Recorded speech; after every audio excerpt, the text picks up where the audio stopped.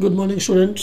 Standard 12th English medium के अंदर physics subject के अंदर हमारा चैप्टर नंबर 3 कल ख़त्म हो गया था। मैंने एक्सरसाइज के लास्ट 3 सम भी आपको करवा दिए थे। अभी आज 3 सम में एडिशनल के भी 3 सम बाकी थे बराबर, जो आज मैं आपको बता रहा हूँ 14, 15 एंड 16। ओके, पीछे के सम मैंने आपको दिए थे और वो आपके हो गए थे। ये 3 सम आज बाकी थे, वो अभी आज आपको दिखा रहा हूँ बराबर है। एकदम ध्यान से देखना। ये आज मतलब कि ये एडिशनल भी आज खत्म हो जाएगी, मतलब आज हमारा चैप्टर कंप्लीट हो जाएगा। ओके, कल से 4th चैप्टर स्टार्ट होगा। चलो अभी देखते हैं 14 नंबर वाला सम क्या बोलते हैं। The earth surface has a negative surface charge density 10 to the power -9 centimetre square. देख लो, आपको सिग्मा दिया हुआ है, surface charge density 10 to the power -9 पर सेंटीमीटर स्क्वायर बराबर।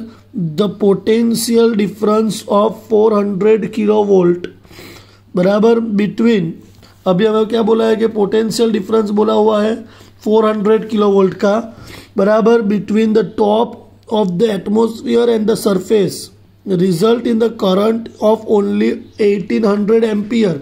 मतलब करंट कितना दिया हुआ है 1800 ampere over the entire globe बराबर। क्या बोला है entire globe. There were no mechanism, इसके अंदर कोई मैकेनिज्म नहीं है। How much time would be required to neutralise the earth surface, मतलब कि कितना टाइम लगेगा अर्थ सरफेस को न्यूट्रलाइज करने के लिए बराबर है। और उसके लिए हमें उसकी रेडियस भी दी हुई है बराबर। हमें न्यूट्रलाइज करने के लिए कितना टाइम लगेगा अर्थ को, वो हमें फाइंड आउट करना है। हमें बोला हुआ है कि भाई सरफेस, अर्थ की सरफेस चार्ज डेंसिटी इतनी है बराबर। उसके अंदर से जो है क्या बोला है कि द पोटेंशियल डिफरेंस जो है वो 400 किलोवाट है between the top of the atmosphere and surface.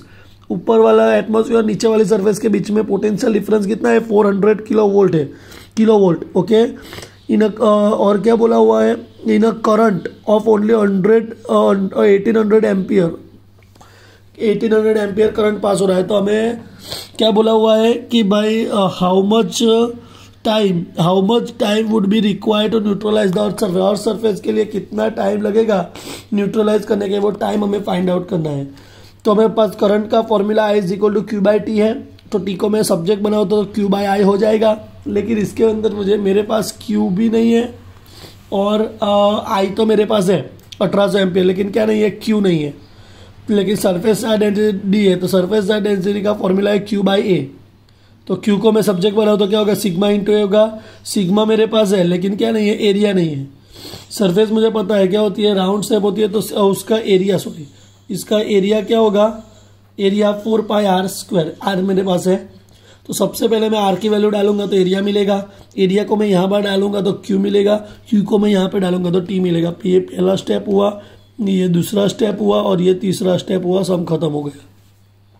आ रहा है समझ में? आपको सिर्फ टाइम फाइंड करना है। करंट दिया हुआ है इसलिए मैंने ये फॉर्मूला यूज किया, टी को सब्जेक्ट बनाया, लेकिन मेरे पास क्यू नहीं था। सिग्मा दिया हुआ है तो सिग्मा = Q/A हुआ, तो Q = सिग्मा इंटू ए आ गया। लेकिन इसमें एरिया नहीं है, तो सबसे पहले मैंने एरिया फाइंड किया। एरिया को यहाँ पे डाला, क्यू मिला, क्यू को यहाँ पे डाला, मुझे टाइम मिल गया बराबर। तो इसी तरीके से हमें 14 वाला सम करना है बराबर।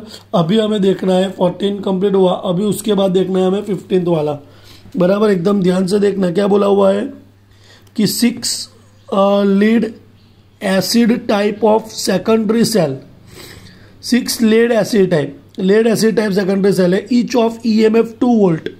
हर एक का EMF कितना है मेरा 2 वोल्ट है। कितना है 2 volt. And internal resistance 0.015 Om. Internal resistance मुझे दिया हुआ है 0.015 ओम दिया हुआ है बराबर। And are joined in a series to provide a supply to resistance of 8.5 ओम। उसके अंदर कितना रेजिस्टेंस पास हो रहा है 8.5 ओम हो रहा है। What are the current be drawn from the supply and it's internal voltage. हमें करंट फाइंड करना है, इंटरनल वोल्टेज फाइंड करना है बराबर। हमें 6 दिया हुआ, मतलब उसके नंबर दिया हुए है 6 बराबर। तो अभी जब हमें EMF दिया हुआ हो और नंबर दिया हो तब I का फॉर्मूला रहेगा N/r + n into small r बराबर है। ये मेन फॉर्मूला है। तो n मुझे दिया हुआ है 6, एप्सिलॉन मुझे दिया हुआ है 2, कैपिटल R मुझे दिया हुआ है 8.5, n दिया हुआ है 6 और स्मॉल r दिया हुआ है 0.015। सबकी वैल्यू डाल दूंगा, I मुझे मिल जाएगा। सिंपल सम है। V का formula V = I × R। I मुझे यहाँ से मिल जाएगा, R मुझे दिया हुआ है तो V भी मिल गया। बराबर। तो इस तरीके से हमें पहला सॉल्व करना है बराबर। 15 के अंदर दूसरा भी है, क्या बोला है, secondary cell after long use has an EMF 1.9 volt. जब यूज होने के बाद उसका ईएमएफ कितना है 1.9, पहले 2 में से 1.9 हुआ। And large internal resistance is 380 Om, internal resistance जो है वो 380 हो गया। तो हमें क्या बोला है, maximum current can be drawn from the cell, I maximum मुझे फाइंड करना है। तो मुझे पता है एप्सिलॉन इज इक्वल टू क्या होता है I R. So I is equal to क्या होगा, एप्सिलॉन बाय आर होगा। एप्सिलॉन की वैल्यू मेरे पास है, आर की भी वैल्यू है, डायरेक्ट में डाल दूंगा, मुझे आई मिल जाएगा बराबर है।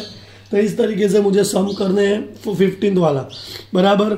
मैं आपको इसी तरीके से एक्स्ट्रा सम भी भेजूंगा बराबर। अभी लास्ट देखना है वो है हमारा 16 वाला बराबर। एकदम इंपॉर्टेंट सम है 3 मार्क के लिए बराबर, एकदम ध्यान से देखना बराबर। क्या बोला है आपको, देखो आपको बोला हुआ है कि भाई 2 wires of equal length, one of minimum and other of copper, sorry one of aluminium. हमारे पास 2 वायर है बराबर, 2 वायर है इक्वल लेंथ के, एक एल्यूमिनियम का दूसरा है कॉपर का बराबर। क्या बोला हुआ है कि हैव द बोला हुआ है कि and the copper have the same resistance बराबर, उसका रेजिस्टेंस सेम है।